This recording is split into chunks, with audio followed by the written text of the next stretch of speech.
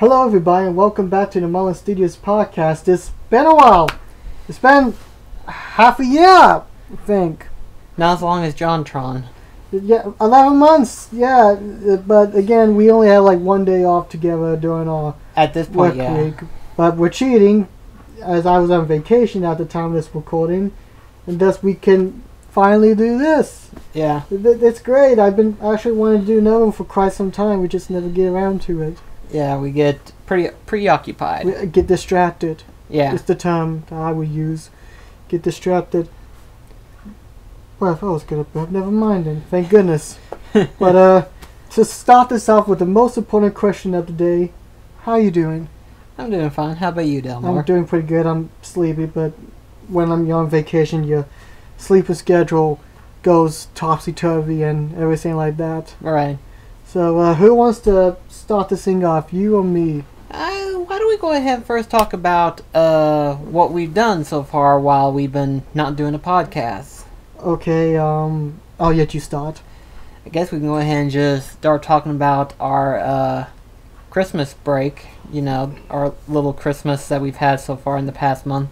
Yeah, it was great. Last year, we did a Christmas party where all of our friends came over. I cooked the burgers and everything, and Tommy was stuck playing Smash Bros. On Wii U, and it was so much fun. That was wonderful. I loved it, and this year we did it again.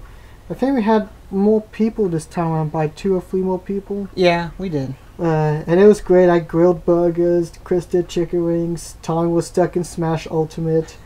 Actually, by the time they came over and started playing Smash Ultimate, you were halfway through the roster, and then after the party, they were all unlocked. I wouldn't say I was halfway, like maybe 65-70% of the roster unlocked. Either way, you still had quite a bit left. Tommy unlocked the rest, so that part I'm thankful for. And also, I discovered my main, Incineroar! Yay! He doesn't play Smash. I mean, I like playing Smash, but not as much compared to Tommy. But he, on the other hand, does not, and he finally found his main, which is a Pokemon at first he did not like due to the evolution of Litten. Yeah, I mean, let's put it this way. You got Litten, which is adorable little kitten, and then you see its evolution stage where it's starting to look like a tiger. And it's like, okay, this is cool, this is awesome, I'm liking how the evolution's looking. And then, Incineroar. Let's see. Kitten, tiger, luchador. What? One of these things is not like the other. It's like, dude, why can't we just have a natural evolution? Okay? Just stick it to a 4-legged lion or a liger. How awesome would that be if it was liger? Probably would be like it starts off with this evolution, starts with like a baby owl, then it jumps to a giant 2-story tall dragon, and then finally it turns into Hideo Kojima for all I care.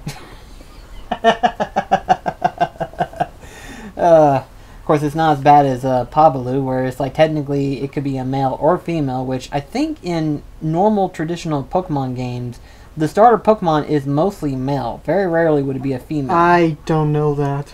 I if I'm not mistaken, I think that's how it usually goes, is that the majority of the time it's mostly a male, and that there's like a few, like, I think it's like 10% chance that it becomes a female, rather, as your starter Pokemon. And so to see Pabaloo start as neutral, and then the next 2 evolution, it just looks like a feminine Pokemon. And it's like, I'm not against it, but it's just, at least with Ninetales, it still sticks to like a mammal-looking creature. With Pabaloo, is like Tutu, and then Beauty Majestic. Okay, I still love the pre-evolution. Pabaloo is so adorable. But the other evolutions, it's like, I'm confuzzled about this. What? Yes, but yeah, other than that though, the party was really great. We had a wonderful time on that one. Yeah, and then this whole Christmas season I think was the best we had. Well, every year's always been great, but this one's been definitely good. This one has been better, what it has been. It's, despite our work schedule and everything like that, that has nothing that brought us down. If nothing else, the Christmas season itself brought it up better, actually. So yeah, it was a lot better in terms of like Christmas season enjoy. So yeah, it was great. And we've also watched a lot more Christmas show this year than what we did last year, I think. Or at least it feels like it to me. Feels about the same as it was last year.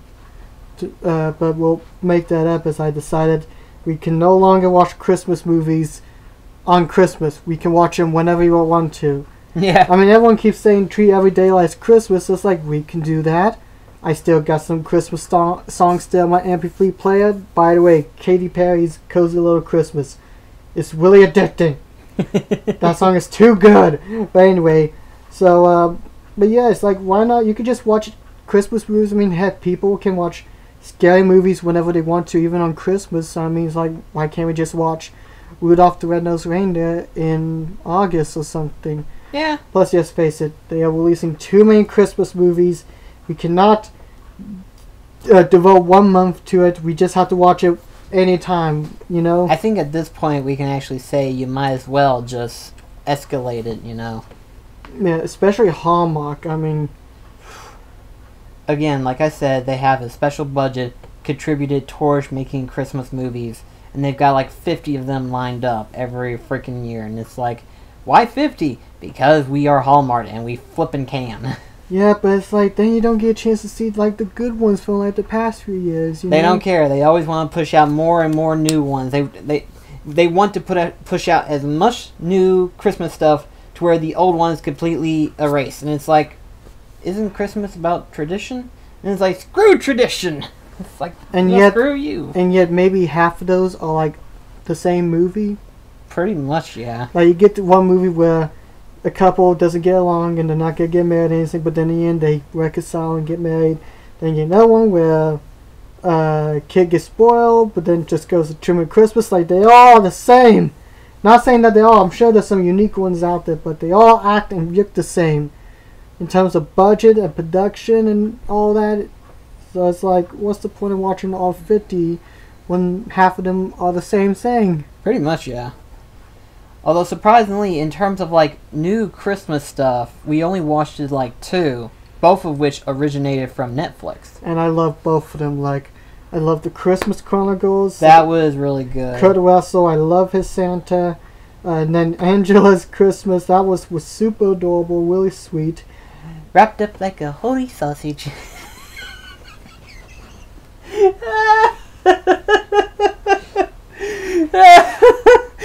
Just watch it and you'll see where we're getting. It's cute. It's a cute special. I love it. Perfectly. It's not even that long either. Like, I thought it was an hour long or movie, but it was actually like a 30-minute program. Yeah, so. but it doesn't matter like how long it is. As long as it tells a good story and has good heart in it, then that's all that matters. Right. Still looking for the Muppets Christmas Carol that does not have that song removed. We'll definitely have to make an admission to look for that DVD. Or we could just make our own. That too. Yeah, I mean, they got Laserdisc versions that they import online, so we could just make a copy like that. Makes sense, yeah. Oh, I think there's a Laserdisc version of it. I'm pretty sure there is. It doesn't surprise me. Laserdisc was popular at one point. Of course, I never really looked into like what happened to the rise and the fall of Laserdisc. That could be something that Company Man can do. Yeah, I mean, have vinyls coming back, so I can see like Laserdisc, but that depends if it's gonna be like Laserdisc 4K or something. But aside from that, though, after Christmas and everything like that, and after New Year's, we ended up going to Knoxville with a friend of ours, and we met up with another friend of ours. Her name is Mouse. She lives over in Knoxville. And there's this one store that I was told about a couple of months back, and ever since then, I wanted to go inside because the pictures that showed on Facebook blew my mind. It was pretty cool. It's called McKay's. But McKay's is basically what I like to classify the world's biggest bookstore. Now, I say bookstore, but hear me out whenever I say this. They sell books, CDs, audio tracks, vinyl records, comic books, novel books, mangas, anime DVD box sets, DVDs, season shows, video games, accessories, consoles, action figures, whatever type of collectible thing that you in particular are looking for, they will more than likely have it inside. And it is insane. I'm going to go ahead and show images for you right here like I always do. But the store itself is just flippin' enormous. And here's the thing. When you look outside the store, it doesn't look that big. It doesn't. When you go inside, it is flippin' enormous. It's a 2-story building. It's flippin' insane, isn't it, Daniel? Yeah, and that's why I got PlayStation 3, which I've been wanting my own PS3 for a while, for like $90 for 320 gigs. That's really good compared to like $100 or something dollars I saw like on GameStop or something. Which I'm happy. And then I found F-Zero X, a game I've been wanting to add for quite some time. And there was one more thing, I can't remember what it was. Oh yeah, an Outlaw on Atari 2600 box for like $3, but Outlaw. That's really good. It's a really fun Atari game. I really like it, especially when you like shoot the bullet up and it repels back down like a bouncy ball. It's fun. I really enjoyed it. Yeah, I had a couple of things that I traded in. I had a lot of credit that came out of it, and whenever I got done shopping for whatever games I was needing to get, I only spent like $40. What did they do with like the remaining credit? Well, keep in mind it was only like $80, and I spent over $100 in terms of games and stuff. So. Oh, I was about to say, it's like you said you spent 40 or something. Yeah, well, I mean in terms of actual cash that I ended up spending. Oh, okay. Yeah, after credit. Oh, I got confused. It's like Chris got like 10 games for $40. That's a good deal. Oh, trust me, if there was, I would have gotten more, but then again, there wasn't really anything else that I was wanting to desperately add to my collection at that point in time. Or at least stuff that I saw that I was like, I can go ahead and get this right now since I've got this much flipping credit, which I had never really gotten that much in credit before in a long while, not since like Game Haven was around. Yeah, although one thing that always annoys me when I go to a store, it's like I go in there, it's like, oh boy, I got money, I'm gonna buy some games. I go in there and then I was like, what games am I needing? It's like I have a wish list of games I would like to get to play some point in my life, but it's like I forgot what they are. It's like, oh bother, and you walk in with like something different, but it's like I can see myself playing this. I've been really looking back from my collection, like well, I'll get that to later on for topic once we get done, but back to Knoxville.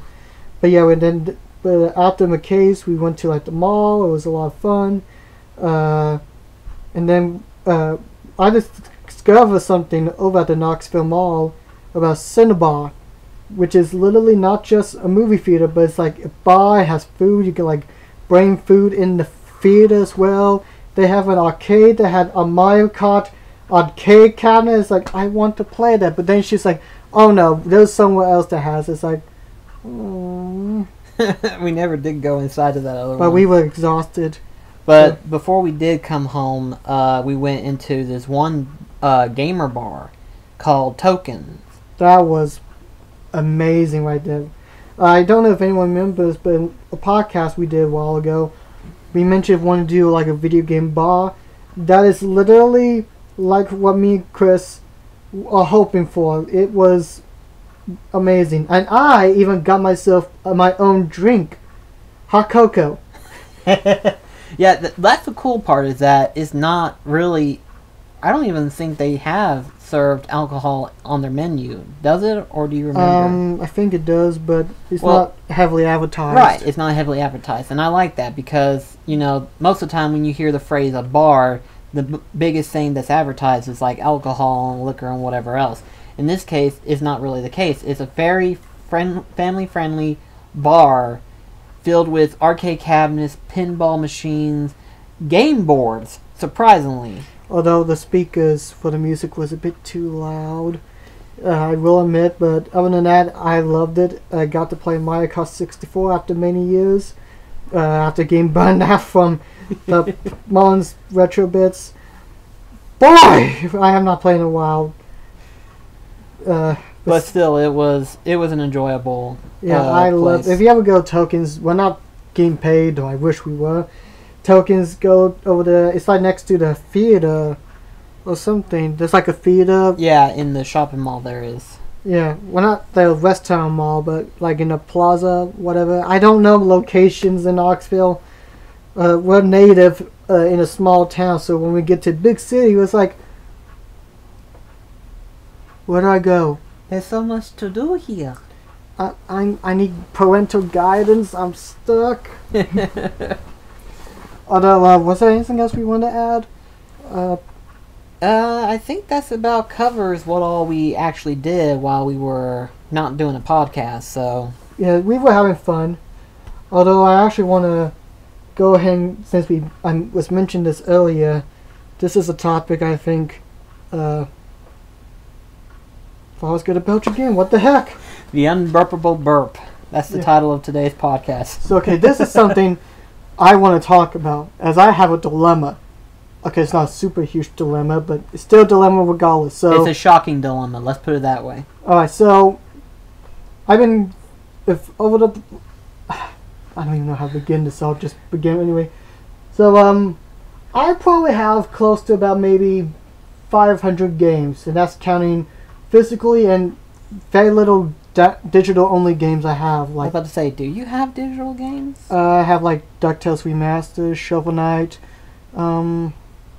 something else. I am going to download Grits on the Switch, because that looks very good. Oh, okay. But, so I have games, and one thing that I've said in the Delmar Show episode is that I was going for a complete Nintendo 64 collection, but think about it, I'm probably not.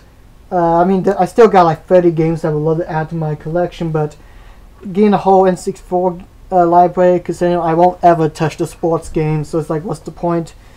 But then I also look at like other things, because like I haven't collected like any amiibos any this year. I got like Wolf and Ridley over the past few weeks, and and the Splatoon 2 Octo expansion amiibos or something.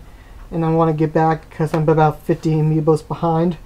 But then also from that, I realized I also want to do other stuff. Like, I want to get back to model railroading, so I want to get back to collecting the Thomas Bachman and Hornby range. Well, Hornby's a bit too expensive, and since they're now discontinued, it's going to be even up in price.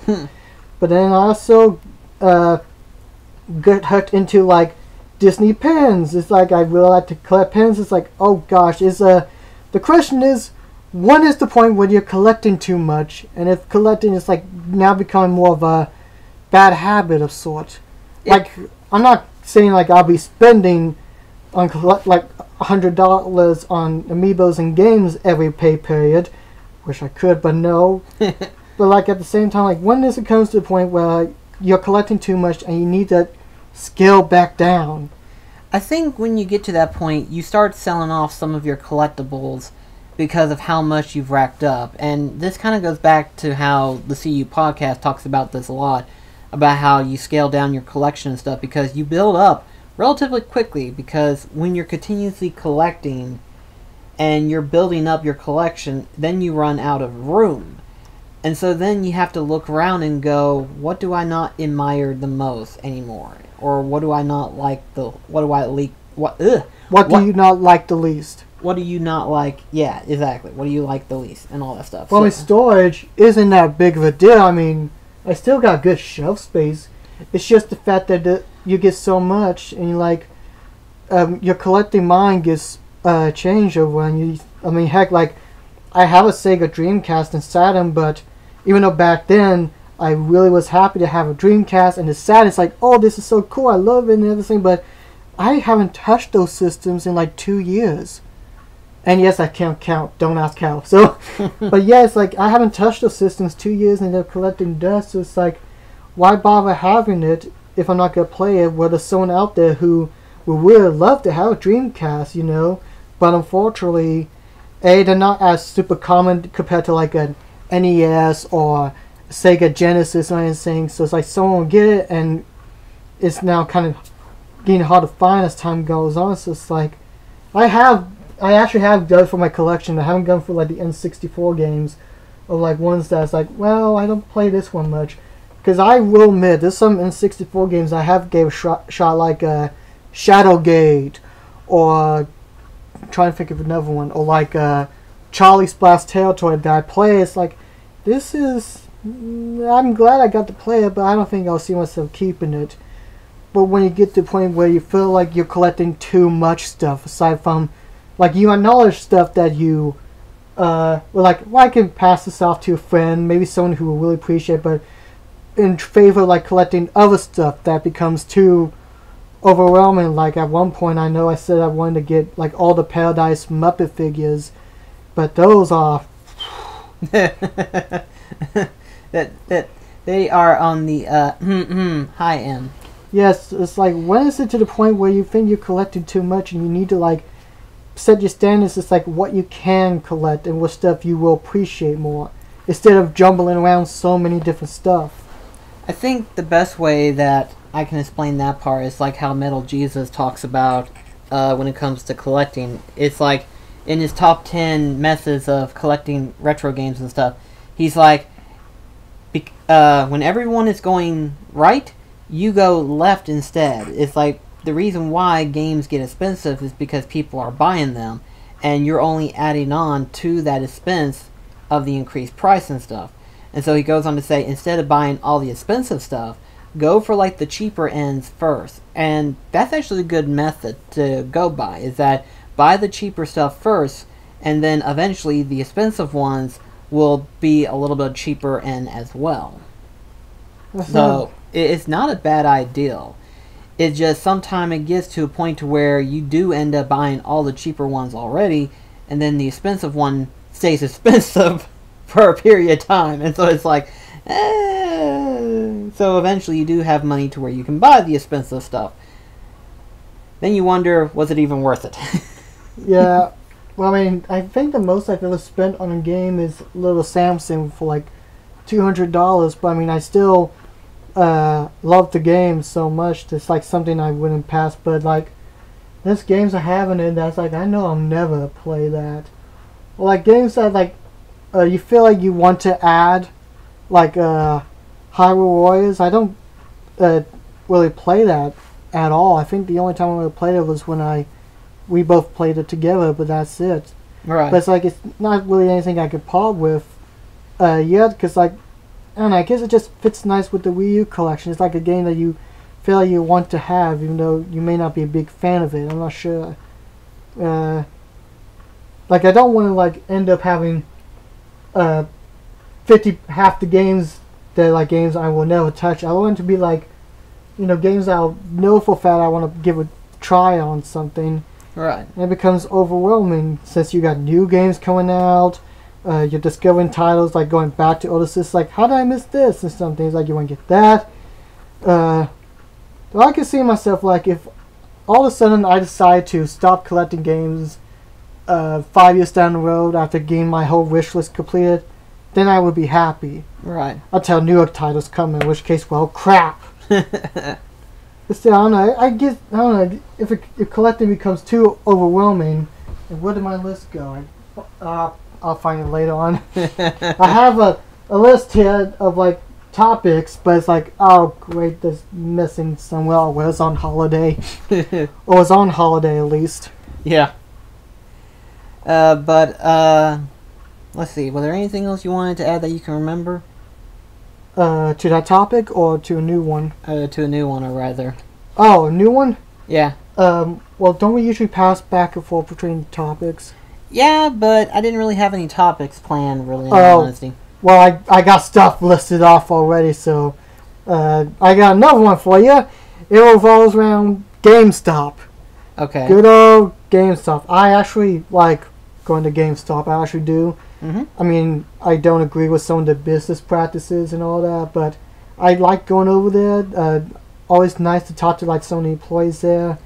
So far, our GameStop hasn't really had any bad problems. So I mean, Record is probably some of the other ones that's been around longer, and that they are needing more businesses and stuff.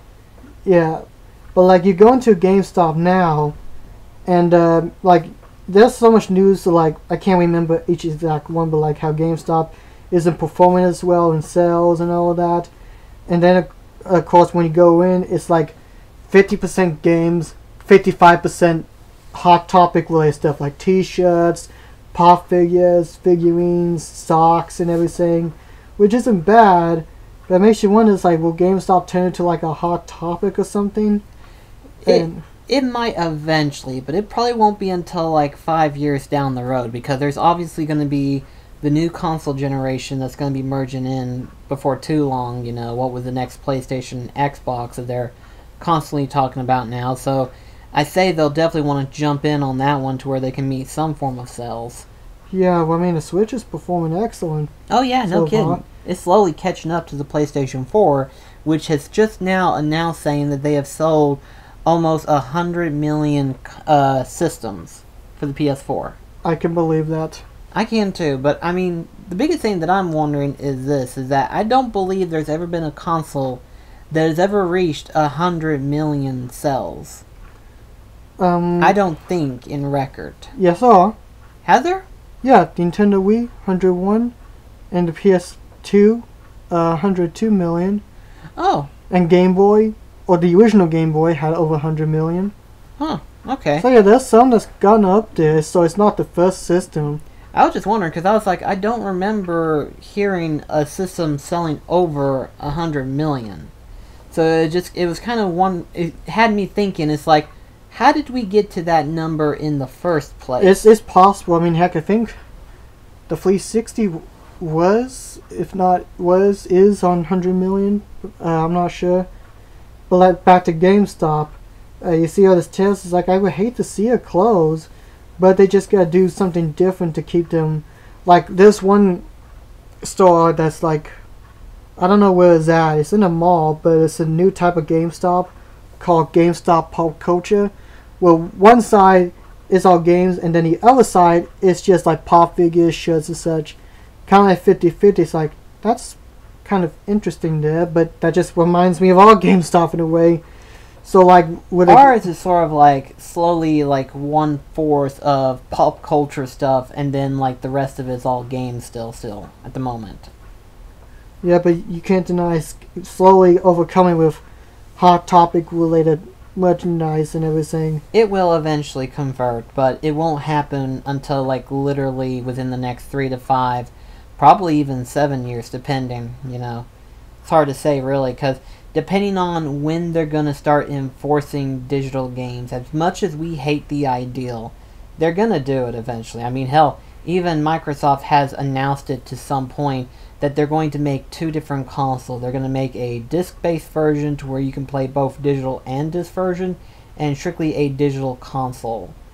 Which kind of makes sense. They wanted to test the waters to see, okay, which one would sell more, the digital console or the physical console. As long as it's not going to like get them into like if it's going to cost them to a loss or anything, then that's fine. But if it's somehow making 2 systems that are a bit different but at a loss, that has me worried almost. I think what they're looking towards is that they're looking towards like to see if it's even remotely profitable to sell a strictly digital console, because obviously to have a disc version system you have to have the disc reader itself, and I imagine that costs us a little bit of profit in some form of way. And so they're trying to make the system compacted to where not only does it meet today's standards for quality in media, but also in order to make it efficient in prices for the customer in order to purchase it. And hey, with a disc, without the disc reader, you have more space to put in, like maybe an extra chip to read games quicker, or extra system cooling fans or whatever. Which I still can't get over the Xbox One X having that liquid cooling system inside. It's like, huh? Yeah, that is confusing, but I'm so used to it being on PCs, not systems, electronic devices, Roo Dicky! That's sort of like how whenever the PlayStation 3 first came about, whenever it used to play PlayStation 1 and PlayStation 2 games, and then for some odd reason, when we got past the 80 gig size PlayStation 3s and went to the Slims, they just cut that part altogether in order to reduce costs and stuff. And people started to wonder, it's like, is emulating games that expensive? Like, is that really an expense that just needs to be cut out at all? I doubt it. It sounds extremely cheap, but then again, I don't know anything about the video game hardware, so I don't know if it costs more, or like to make sure it runs every single disc. For that, like, you have some PS2s that have trouble with the blue disc, which is something I'm familiar with all the time.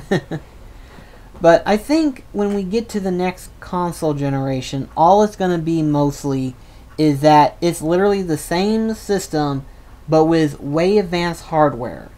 Like, more advanced than what the PlayStation 4 or the Xbox One currently is. And so, everyone is like, it's more than likely going to be backwards compatible to Xbox One games and PS4 games. Which would make sense, because if the quality isn't going to change, and instead the hardware is going to be an improvement, that's basically all you're doing. Is more or less like getting a new PC with better components and stuff. Which at that point makes me wonder, do we even need another console in the next 5 years? Honestly, to be fair, I know technically it's been 5 years for the PS3 and Xbox One, but I guess because of the long life cycle for like the PS3 and Xbox 360, that the idea of a brand new system coming out next year, or even later on this year, just seems like too soon, maybe. It is too soon. I don't think they're going to announce it until like 2020, and then it'll be 2021 before they'll be available on shelf. But even still, I'll be waiting 2 years after its original release, because that gives it a better time to fix out any bugs that might have been missed out whenever it first hits production and stuff, and it gives it a build up for a good lineup of games. Well, heck, there's rumors all the time saying about a new Switch version, like maybe a smaller system. I'm not sure. How could you make it smaller? It's pretty small on its own. I'm not sure. Like, they keep saying like a new version of the Nintendo Switch that'll be a bit improved, but mine's perfectly fine as it is, unless they're gonna fix, like, say, the dock, which if they somehow make the dock better to where it doesn't scratch the Switch or have it just wonky, I will be up for that. I will be up for like a new type of dock system for the Switch. As the one, it's not awful, but it could have been a bit better. Right. Especially since people had complained they had got when they put it in, it had like scratched or something. I'm not sure, but still, it would be nice to see like a new version of the dock. I've been tempted on getting this one dock. It's a third-party one. It's like kind of like the Wii U holder, or like the Wii U charging. Yeah. But I heard that it's not that good, or like it causes problems, but I can't remember the brand for it. I know I saw it at our GameStop. If we won't go over the next time, I'll have to show you. Oh, okay. Actually, I just realized we have not been talking about GameStop at all, but regardless, they'll be fine. I believe in them. But well, let's put it this way. Depending on where GameStop is at, that's where they will survive the most. For example, here in our little town, it will survive because there's not many game stores here in this town. The only thing you've got is GameStop, whatever retail stores that do sell games, and then pawn shops. Which, the pawn shops, every once in a while you do find a good one, but they're pawn shops. They're going to sell them at outrageous prices. It's like, oh hey, yuck, I got Duck Dodger starring Daffy Duck on 64. How much is it? $500. What? You're not far off from the edge. I mean, it doesn't go that high, but even Medieval 1, I saw it on their lockup case, and they had it labeled for like $50. And the case didn't even look that good in condition, and I was like, I can easily probably find it for probably $30, and it still be in good condition of a case, you know. That's just crazy. It is, but that's just how they have been and how they're going to go about it. They're pawn shops. They're allowed to scalp prices however high they want to. It's their storefront. It's wrong, but it's their storefront. They can scalp it however high they want. Stupid scalpers. I don't like them one bit. But anyway, though, any more before we move on to a question that we received some time ago? I can't find my list. I know I had something else, but I'll get to it. Plus, I probably have some more suggestions for future podcasts. But let's go and get to the question, because I think this one might take a little bit longer. Yeah, it will be. I forgot the name, which I do apologize. I'll be sure to put it down right through here after I look it up and stuff. But they basically asked the question, what was our life like during the 90s? Now, this question is going to be more or less of me remembering most of it, because I was born in 1989. I was born practically at the end of the 80s, and I was literally living at the beginning of the 90s. You were born towards the beginning points. You were in 94. Me and Forrest Gump. Actually, I have the same birthday as Super Metroid's release in the U.S., March 19th. Which is crazy. We're pals, even though I only played it once, but we're gonna get together, we're gonna go to the bar and drink some hot cocoa, reminisce some memories. She's probably gonna shoot up aliens and I'm gonna be hibernating, so actually I might even no, I have to work. That's why on my birthday, so anyway, continue. But yeah, the 90s, I think the best way to explain the 90s is that having reruns was not a problem. And let me explain what I mean whenever I say that. You have cartoons that are going on right now, like for example, Steven Universe, help me out here, Daniel, with all the show that's going on right now that I can't remember. OKKO, Star vs. the Power of Evil. I don't watch those shows, or I haven't seen much of them. Basically all these new shows that's coming up, and there seems to be newer shows coming up almost every year, or every like 3 years it seems, I think. And depending on how the creator or the series goes, it can go for like a good 3 to 5 seasons, which it isn't bad. But then in the 90s, and it's hard to believe this, I know, but in the 90s, they were rerunning shows that was aired back into like literally in the early 50s. We're talking like you got your normal Mickey Mouse and Goofy, Donald cartoon shows. You got all the good Looney Tunes cartoon shows, which the weird thing is, and I even brought it up to a friend of mine, that technically the Looney Tunes was licensed at one point in time back in the early 90s to Nickelodeon. Yeah, that's true. That was before Nickelodeon had like the Nicktoons with like Rocko's Modern Life, Doug, Rugrats, Ren and Stimpy Show. Yeah, they used to be on Nickelodeon at one point because they didn't have a lot of cartoon shows at the time. And plus, I believe Warner Brothers didn't really have a major show, or not a show, a channel that was broadcasting like Looney Tunes and stuff like that. Which it didn't, but... When did Boomerang become its own channel? I don't really know right off. I can't say when it began, because technically by the time I discovered it, I shortly discovered Cartoon Network.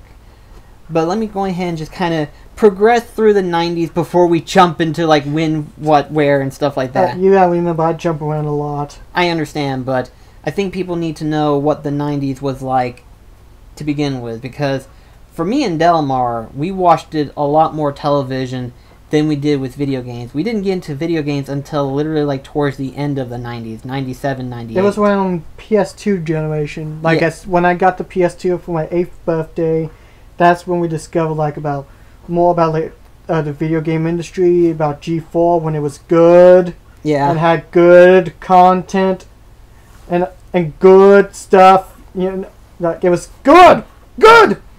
But I miss X-Play. But there was a lot of different older shows that would appear. Like, for example, another interesting thing is that back in the early 90s, you know how Walt Disney had his shows that he would appear in, talking about the creation of Walt Disneyland and stuff like that, right? Yeah, they would air reruns of that. Yes, they would air reruns of it. Record, it was early of a morning, but they did reruns of those. And those were interesting times.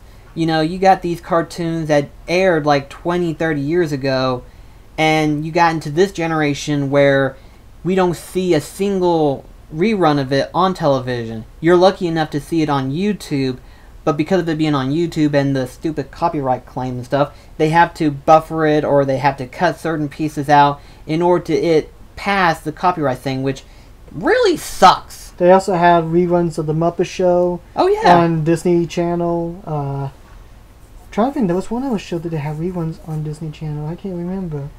Basically, back in the 90s, showing reruns of older shows wasn't a problem. They did this because people kept watching them, and they knew that if people kept watching them, that they had to release them over and over on television, and no one was panicking about getting like a collector's box set because they would show up on television all the time. And to the record, they still do reruns today, like on I forgot if it's HBO, whatever channel it was, when Fraggle Rock hit its like 30th anniversary, they have reruns of Fraggle Rock showing, and I think it's still going on, I believe. Well, that's good. That's good to know that there's at least one good show that's still rerunning.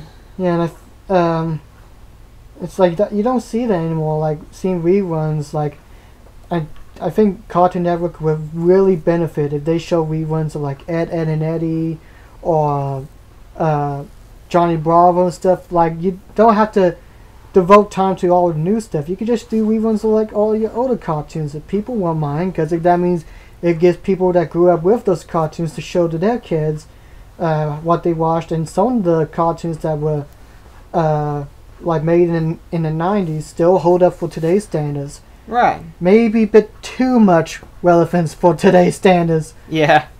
But the thing that became the problem, though, was that we went to that transition in the early 90s where we had that little transition of where we had newer cartoons, like, for example, the Rugrats, Ren and Stimpy, Rocko's Modern Life, and later on, throughout that decade, we then hit another transition of where we entered in more cartoons like Hey Arnold and Angry Beavers.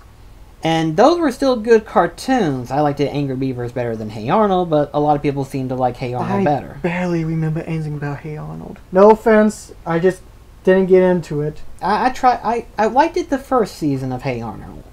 After that, I kind of lost interest in it. But then you then go in towards like the end of the 90s where Nickelodeon was like introducing more live action stuff, because obviously after all that and the introduction of like other people who was in all that, like for example the Amanda Show, I liked the Amanda Show, Kenan and Kel, which that was a good show. I liked the Kenan and Kel. Yeah, I liked that show. But then you had even more shows that come out, like for example Drake and Josh. There was a lot of like Zoe 101 on Fabulous. I somehow remembered those. But it just got to a point to where there was more live action stuff and not enough cartoon stuff. So you and me ended up migrating towards Cartoon Network when we first discovered it. They had like Codename Kids Next Door, and I hope you don't mind me interrupting for a sec. No, go ahead. Because even though I was born in 94, I consider myself more of a late 90s, early and mid 2000s kid, as I remember more, like, even though I watched shows like Ren and Stimpy and Dexter's Laboratory in the 90s, I remember more like the shows introduced in the early 2000s, like SpongeBob SquarePants, Fairwell Parents, Jimmy Neutron, Ha Hi Puffy I'm a Uni, and stuff like that. But that doesn't mean like I don't remember some aspects like the 90s, like how we had those VHS tapes, or like when they had Pokemon VHS tapes and they had like 3 episodes in each tapes. We had a crap ton of those. A lot of like Rugrats VHS tape. Because like it seems weird to think that VHS tapes that only contain like 3 episodes were like a major package. But then again, it's like if you want to watch one particular episode, like say you want to watch the episode where Tentacruel like kidnaps Meowth and controls him, and Horsey's trying to stop Tentacruel in the original Pokemon anime, you'll be lucky to try to find that compared to like so many other episodes they released in Pokemon. But since you had the VHS tape that had that along with 2 other episodes, it wasn't that hard to keep track of, and you could watch that whenever. Right. Of course, this was before the invention of DVDs and stuff, where you can just hit scene selection and then boom, you found it. Yeah, but I mean, at the time it was great. If they cram-packed a VHS with like maybe 10 long episodes of Pokemon, that would be good. But if you want to like try to really want to watch one particular one, you have to fast for it on a VCR. So I got gas in my belch. Eventually that burp is going to come up and it's going to be loud. Probably, so warning about speakers just in case.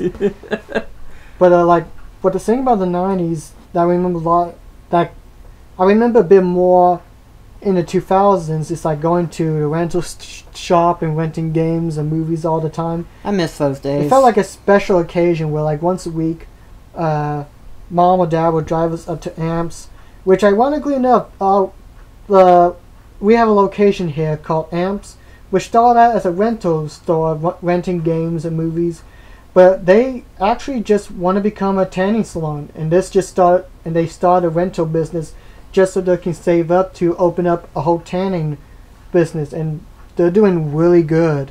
Really? I did not know that. Yeah, I talked to the owner that I thought that it just changed owners and the owners just wanted to turn into a tanning place. Oh no, they actually they wanted to originally turn it into a tanning salon. I could be wrong, but I'm pretty sure about that. It makes sense because before this one thrift store became a thrift store, it used to have DVDs and VHS. Movies for sale. Movies for sale, yes. And it wasn't before it went out of business that they also invested towards tanning beds and stuff. Mm-hmm. So, yeah, I guess that's kind of a weird transition, going from a rental store to tanning salon. Well, I mean, it was huge business back then. Yeah, it was. Mom used to go to them a lot back in, like, the early 2000s. That much I remember. But yeah, like I said, I don't consider myself a 90s kid specifically. I mean, yes, 94, but I remember much more in regards to like what it was like growing up in like the mid 2000s and so on. But I still remember like aspects of the 90s and some embarrassing childhood memories as well. Actually, there was one more thing that I want to kind of point out that happened in the 90s before we progressively go any further beyond that. That was also the best time to be a Disney fan. Because they released those special Disney movies, VHSs. They basically was releasing a whole set stream of their Disney movies from like Snow White all the way towards like whatever it was before the Renaissance thing and everything like that. I think Oliver Company was the last film. Yeah, I think it was before Little Mermaid and stuff. And even then they re-released The Little Mermaid towards that collection as well. Yeah, and I love like the art on the VHSs. Oh, they were awesome. I loved it though. Those are probably like the best covers that came out during that time. But also too, the cool thing was that after you watched the movie, towards the end they showed you like the behind the scenes of the making of the film, and that was really a treat to watch. And what was weird is that for a kid, you wouldn't think they would be into that, but I watched those a lot whenever I was younger. It's like either I watched the film and then I would actually watch how they made it, or I would just fast forward it towards the part to where how they made it, and then I would just rewind it back just to watch the whole movie and just be enjoying that. Well, heck, one VHS tape that I remember loving was The Spirit of Mickey. Uh-huh. Like in it, they show some of the best, or some of the favorite Mickey Mouse cartoons. That was like the best Mickey Mouse VHS copy they've ever had in years. But I think the real treat was like near the end, you see Walt Disney himself like talking about Mickey Mouse, about like how they always want to remember Mickey and how he first kind of met Mickey, and then they play Steamboat Willie, and that was like really cool that they included a bit where Walt Disney actually talked about Mickey and then play Steamboat Willie. Granted, there was one scene in it that they cut it out, which was the scene where like Mickey picks up the mama pig and starts playing song, which I understand that cut, but that was the only real thing, and it was just I remember loving that tape so much. And of course the Trolleys back then, which sing-alongs I think were more popular in the 90s compared to they are today. Like you had the Thomas sing-along, which I think that was my very first Thomas VHS tape, was the first Thomas sing-along. And then you got the Disney sing-alongs, the Muppets, and some other like the We Sing, that was hugely popular at the time. Was. I forgot about that. They were popular. Like a Barnyard VHS, I can't remember. All I can think of is like we had this sing-along tape that had like this orange chicken costume. Not orange, like a yellow chicken that takes place in a farm, and they like these sing-alongs. Yeah. I can't remember the name of it, but I remember that. But like sing-alongs, they were really popular. As they were really engaging for like kids to get in. You don't see that anymore. You don't really see like devoted sing-alongs. Like maybe once in a blue moon, but like back then they were all over the place. Oh yeah, you couldn't go anywhere without seeing a sing-along in any particular store whatsoever. And they would have a shelf devoted. I'm pretty sure there was a shelf that was devoted to like sing-alongs or something. There was. That was a long time ago, but there was a shelf dedicated towards sing-alongs. And there was at least 3 Disney sing-alongs. or 5, because I mean you got some that are devoted to like Disney Renaissance era, like one that'll be devoted entirely to like Little Mermaid, one that'll be devoted for like the classic era Disney, and then you got another that focuses on a live action with like Zippity Doodah or Step in Time, all that. Heck, speaking of VHS, I think for like Song in the South, they've had a VHS tape that had like the cartoons that appeared in Song in the South. But like never I think there was a VHS tape of Song in the South released. There was something anyway. I wouldn't mind actually watching that. I mean, I know a lot of people are considering it not really up to like the times or something, or like how it doesn't treat the people back then, but I wouldn't mind watching it. I mean, you got a Disney attraction based on the movie itself, so it's like you gotta have to remember somehow. I mean, what's wrong with just watching something historical and stuff like that? And it kind of gets irritated to hear people. It's like, oh, this is old fashioned. Why do you watch it? And it's like, because it's enjoyable. Well, heck, it's historic. We were literally before we started recording this, we were watching some Goofy cartoons, and there was this one where it had like that took him back in the old Russian, like with the wagon trails, and you had these bunch of Goofies that are like Native Americans and such. It's like, sad part is, I'm now picturing someone. There would be at least a good 100 people who would say this is extremely offensive towards the Native American, and it's like, it's supposed to be comical! Like, my main issue is, like, first of all, you gotta consider the time it was released. I mean, yes, you can acknowledge it's like stuff that we have grown and learned people that back then we wouldn't do today, but that was just back then at a time, so you can't erase history. Something that people are forgetting nowadays is like those that fail to learn their history are doomed to repeat it. And plus, it's not that, it's still funny. Like the rush of energy, it's become one of my new favorite Goofy cartoons. And like the shot where they show some of the Chief Indians, and you have one that's like Chief Cleveland baseball player, like that's Cleveland Indian baseball player. I love the Apache because he's covered in patches. Yeah, and then Chief Rain in his face. And then when they're like, you just see like this huge rush of energy of these armies of Goofy Indians going in, attacking the wagon trail and throwing arrows and such. It's like they're giving everything to God, even the kitchen sink, and he just gets hit by a kitchen sink. Like, that's funny. It's like, if they were intentionally trying to be mean-spirited, I can understand, but they were just trying to be fun and lighthearted, and that's something that's really sad. Like, I still get angry when I heard about people being offended by Rudolph because Rudolph was getting bullied. It's like, kids do that. Like, yeah, it's bad to have kids make fun of other kids for something, but they're gonna do that regardless. And plus, it's 50 plus years old.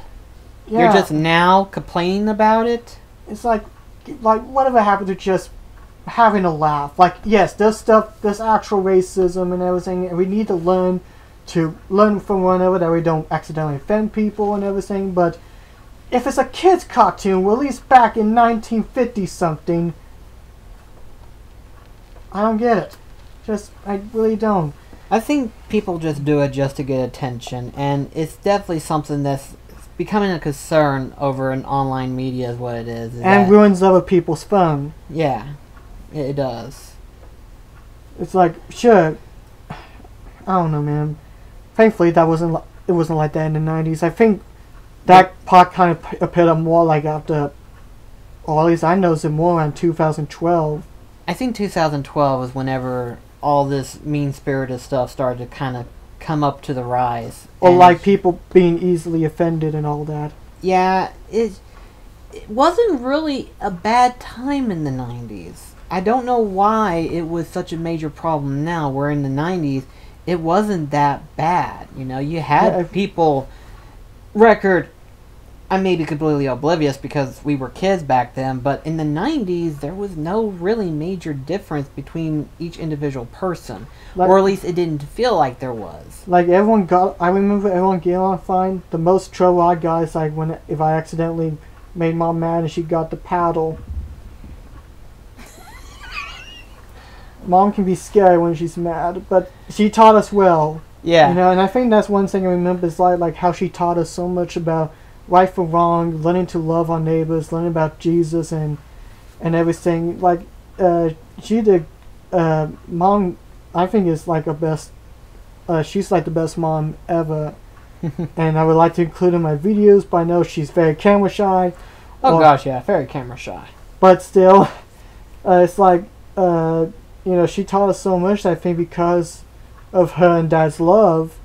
It helped us see the world as something better and help us, like, even though it's like stuff in the 90s that was going on that was causing conflict that we didn't notice it. Yeah. I think the biggest conflict we ever had was trying to fit enough socks and clothes on during bad winters. Yeah, back then, wintertime was a lot more colder. And deadlier. Well, not deadlier, but we did have the blizzard 93 in our small town, which I've seen photographs. Snow was up to this high. It's like, oh boy. Back then, the only reason why the power could have gone out was because we had a snowstorm that big. Instead of it being just an ice storm.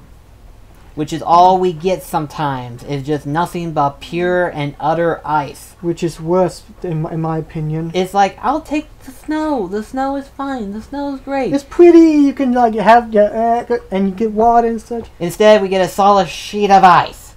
Just one solid glass sheet of ice. And every single time you step outside, you fall straight on your butt. Ever since the ice storm back a few years ago, I don't want ice. It's like, if I hear snow, it's like, snow! With a chance of ice.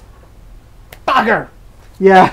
I think the worst ice storm we had was, of course, a few years ago where I was coming out of the factory at the time, and the grass was slippery in ice that I was sliding through grass. Through grass! That's the weird part. Grass being slippery. And then by the time I got to my car, after ice skating to it, I then had to basically ram onto my car door just to break the ice around the door just to open it. And then I stayed there probably for a good 30 minutes until the ice melted off the car and carefully pull out. Because I didn't know if it was iced or not. Oh, and carefully drive home. Like, there was so many broken trees, but we're getting lost track here. We're running through the 90s. Actually, that's a show that I think you and I could probably be a part of. It's like, I love the 90s. Remember that show on VH1? Where it's like, I love the 60s or the 70s or 80s? Yeah, I remember that. Well, I vaguely remember. I didn't watch much VH1. Those were interesting to watch, because it was interesting to see some of the older stuff that came out during those times. And heck, there's many shows that came out in the 90s that are still a huge part of my life. Like, I know technically Thomas is at 80s. It started like in 84, but like by the time I was born, season 4 would be out 1 year later, and watching that, Theater Tugboat came out, and Shine Time Station was still popular around that time, along with like the Ren and Stimpy Show, Dexter's Laboratory, and so many great shows. I remember watching Thomas in the early 90s, really, before you were born. I remember watching Thomas. Well, it didn't come into the U.S. until like 91. Yeah. The Shining Time Station is the show that brought Thomas over to America. It's like, show in the UK started in 84, but it wasn't until early 90s when Thomas became known in America. Right. As such. And you had like the great narrators like Ringo Starr and George Carlin narrating. And just talk about the movie theaters real quick. You mean the old 2 movie theater that was back then? Yeah, it's like going to theater. I remember, I think the oldest movie that I can think of that I remember seeing was The Bug's Life. Was my very first movie that got saw in theaters. The oldest one that I remember seeing was actually that of, I want to say, it was either Toy Story or The Hunchback. No, I can't remember when, but definitely it was Hunchback of Notre Dame or Toy Story was the first one that I saw in theaters. For me, anyway. I say Toy Story for me as well, but that came out in '95, so I would not have remembered that. But Bugs Life came out a little bit later, so it's like I remember visibly me in the theaters watching like these ants trying to stop these grasshoppers, and heck, we used to a tradition watch every single Pixar film in theaters, but after Wall-E or something like that, we hadn't been to one since. Even though I love Up, really love Up, and Toy Story 3 is great, but then there's other Pixar films I haven't watched, or there's Planes, which no one talks about anymore. Well, it's not really considered a Pixar movie because it's actually animated by Disney themselves. Really? I thought it was a Pixar film. It's based on a Cars series, yeah, but it's actually animated by Disney. Huh. That might explain why no one talks about it. I think. But, like, I know we saw Brave, which was... It was okay, but it wasn't anything that really deserved an Oscar that year. Like, I remember watching it, hear about the Oscars, and Brave one is like, really? Brave? I was thinking, like, Wreck-It Ralph for... Yeah, that was the year Paranorman came out. Well, Paranorman deserved the Oscar, not Brave, so... Yeah, Brave was okay. It was a good film, but it wasn't, like, outstandingly good. I wouldn't give it an Oscar. No offense to the director or anything, but I wouldn't do that. But, like, then The Good Dinosaur, no one talks about it, but it looks harmless enough. Plus, the idea of a dinosaur having a pet human. That just seems funny to me, that does. Plus, I think Sam...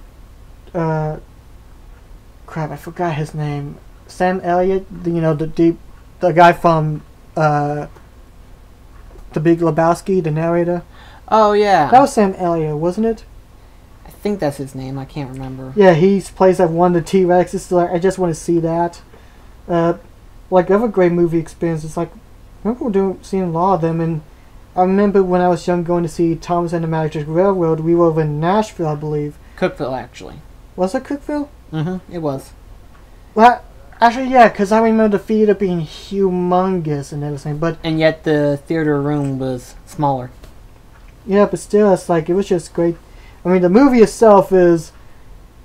now, but like at the time, it was just great seeing Thomas and everyone on the big screen, even though I had no idea what was going on. But regardless, what other great movies did we see in theaters in the 90s? In the 90s specifically. Did we see Mulan and Tarzan in theaters? I know they were technically late 90s, but... I know we saw Tarzan in theaters, but I don't remember if we saw Mulan in theaters or not. Yeah, but...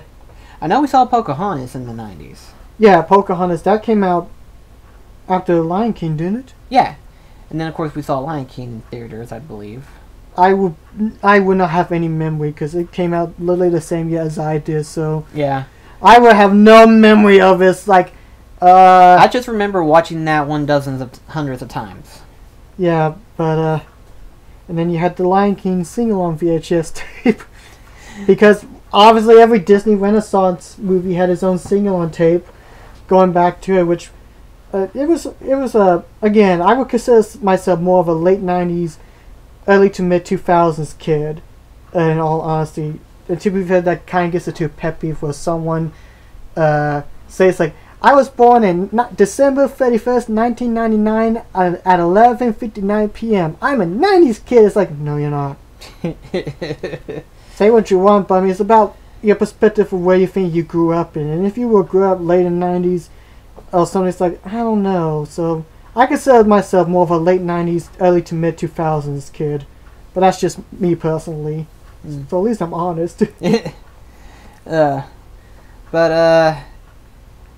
I guess I can't really think of anything else to add on toward the 90s. Yeah, and again, like, for gaming, we only had the Nintendo 64, which was our only system. And we really didn't get that many games for it. We mostly rented it for the N64. Yeah, I rented Duck Dodgers starring Daffy Duck a lot. Pokemon Coliseum and Coliseum 2 a lot. And every time I go in there, Smash Bros. Melee is always sold out. Like, you go in there, and it's all you went to, so you have to go get, like, SD Gundam fighting game, which was actually fun, and, I remember being scared as crap at Luigi's Mansion.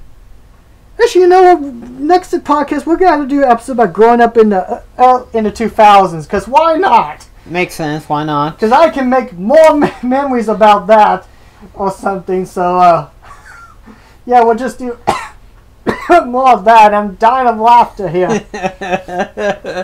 The early 2000s was the year 2000 and so on was where our gaming addiction really kicked in. But the 90s was where we enjoyed being basically a kid and watching cartoons and stuff like that. And the reruns and everything. And heck, I think the reruns help a whole lot since we've become big fans of like so many of the stuff that like with Looney Tunes and the Muppets and Boomerang reruns and such. Because reruns is not a bad thing, and I would love to see Nickelodeon and Cartoon Network and even Disney Channel rerun some of the older cartoons. Like, I would love to see Disney rerun like Timon and Pumbaa, The Many Adventures of Winnie the Pooh rerun it on Disney XD. And then I would love to see like Cartoon Network have Dexter's Laboratory and Johnny Bravo and Nickelodeon. Love to see like reruns like, I know technically they have a separate Nickelodeon channel called Nicktoons, but on the main Nickelodeon channel, they'll be nice. Or at least nowadays, since we're getting like streaming services and stuff, at least have like some kind of service plan to where you could do stuff like that, you know? I know Nickelodeon branches out the shows to like Hulu and Verb, but like I can definitely see Nickelodeon make a killing since they have so many shows and movies and stuff. They had a lot of shows. They can easily make like a Nickelodeon app. Heck, they can add in some of the shows they have before they create Nicktoons, like Inspector Gadget, Looney Tunes, like do that kind of like as a little homage. If they could do Looney Tunes, remember Warner Brothers, they may not want to license it. But like with like Pinwheel and Inspector Gadget and Count Duckula, Count Duckula, that was on Nickelodeon. So like they could do that. That'd be like a fun little nod to the history because Nickelodeon is an old channel. It is. Like when people think of Nickelodeon, they immediately think of like it started out with Nicktoons, but like they've been around since like 76, but they were named differently, but I can't remember what the original name was. But and then you got Nick at Night. Yeah, like they could have like Full House and Sister Sisters. Wait, I think Sister Sisters is ABC. I Love Lucy. That was a thing that they did. Didn't they have Flipper? They did actually. Yeah, Flipper. Now I keep messing this up, so please help me with this. Was Family Matters on Nick at Night? Yeah. Okay, good. It was. Whenever in its earlier seasons, it was. And then I imagine towards the end of the season 6, 7, or 8, they changed company stations. Yeah, which I've been watching Family Matters, no joke, and I've been loving it. It's just a great show. I love Carl Winslow. He's like my favorite character, and Steve Urkel's a classic character in television. But yeah, but like gaming for like 90s, again, we just only grew up with the N64, and it wasn't until Kingdom Hearts came out in 2002, and we discovered a PS2 that's when our gaming stuff kicked off. But for us, it was the N64. We played a lot. We rented. Heck, I remember when me, you, and Dad played Smash Bros. That was mind-joggling for me. It's like Fox, Pikachu, and Mario in the same game. Try to do the Home Alone face, but I can't.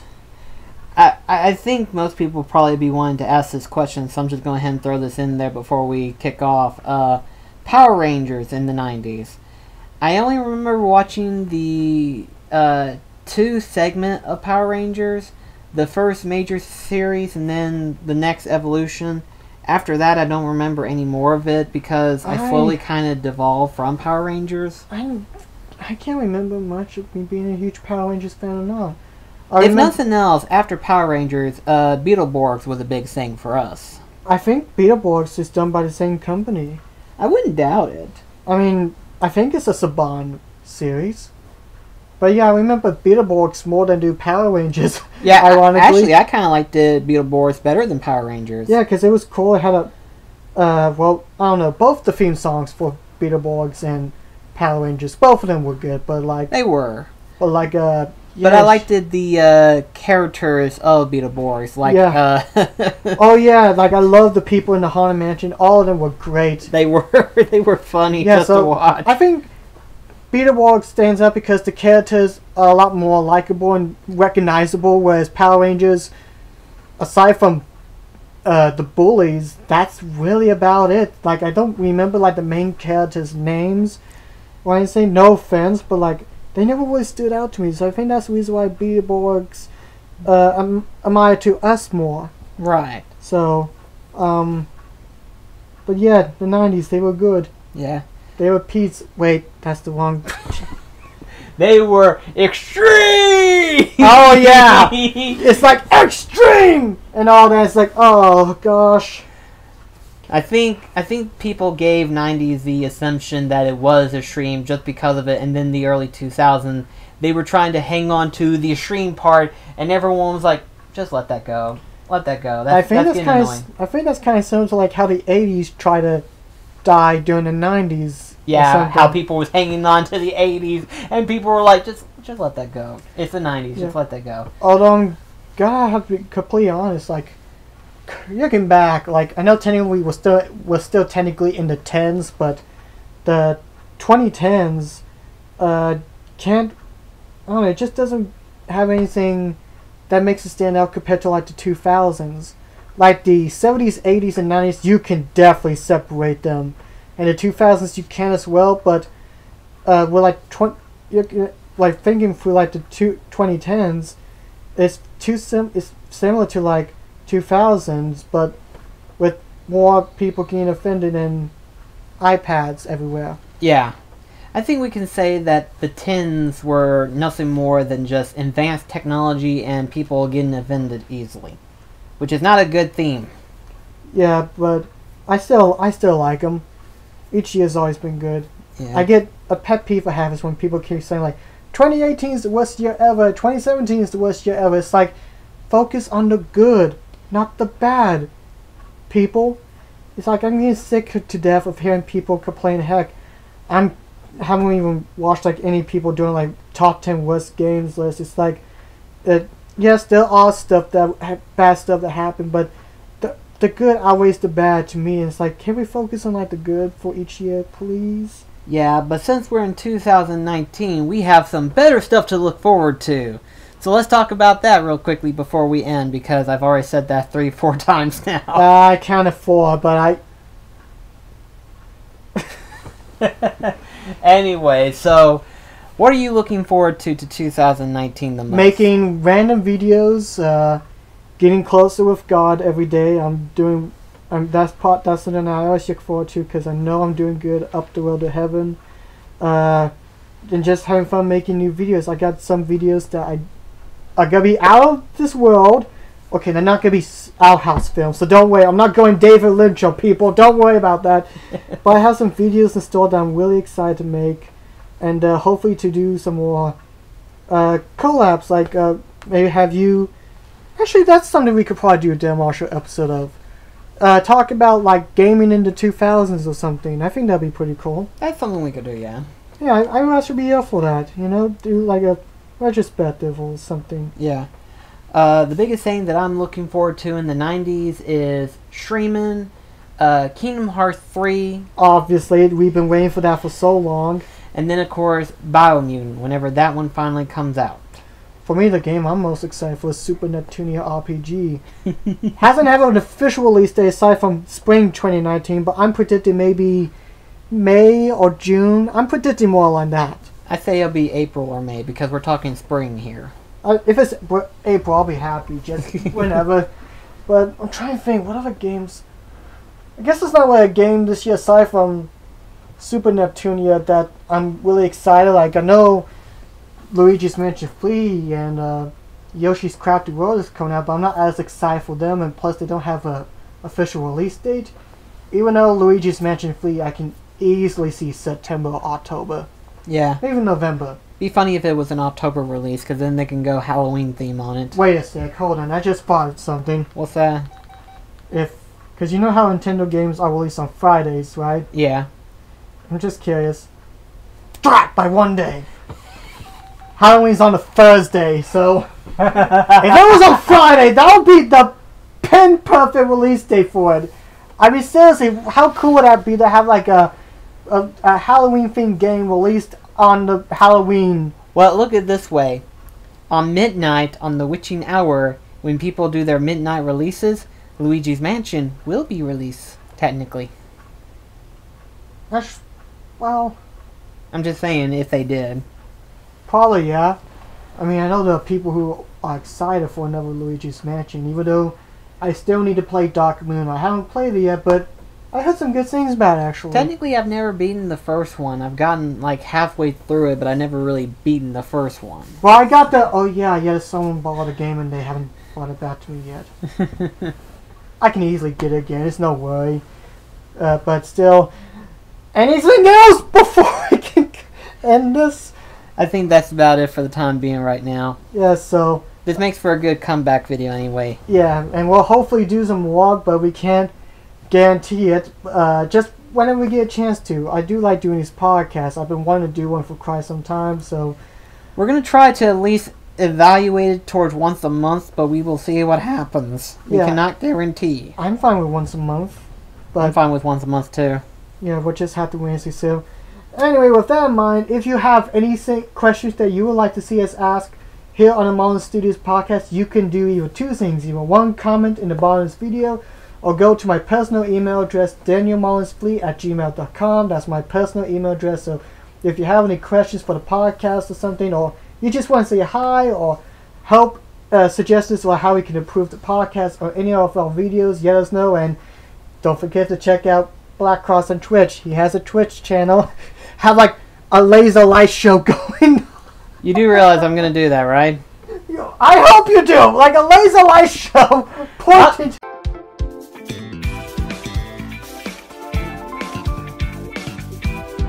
Not so much a laser light show, but some kind of neon flashing light saying, join BlackCross on Twitch, or something. Hey, you got, what, close to 40 people following you? 33 now, yeah. Oh, okay. I mean, record, in the span of almost, over a year now, I've gotten 33, so I'm almost halfway to where I'm at my subscriber count towards YouTube. So. You know, I think I'm going to do you a favor. I'm going to start every single Mullins videos like, this episode is brought to you by BlackCross Twitch channel.